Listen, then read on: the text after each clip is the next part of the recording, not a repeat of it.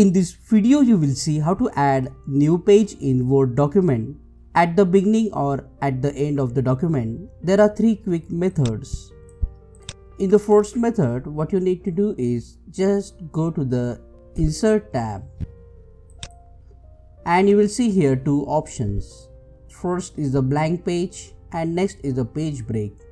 Both options are used to insert a new page. For example, if you click on the blank page, as you can see, a new page has been added. You can see here 2 of 2, and if we click on the page break option here, then another blank page will be added. But if you want to use a keyboard shortcut, then just press CTRL Enter on your keyboard, and as you can see, another blank page is added. Comment below and let me know if this video solved your problem. And don't forget to check out these useful videos related to Microsoft Word. Subscribe and press the bell icon if you want to learn more tips and tricks quickly like these.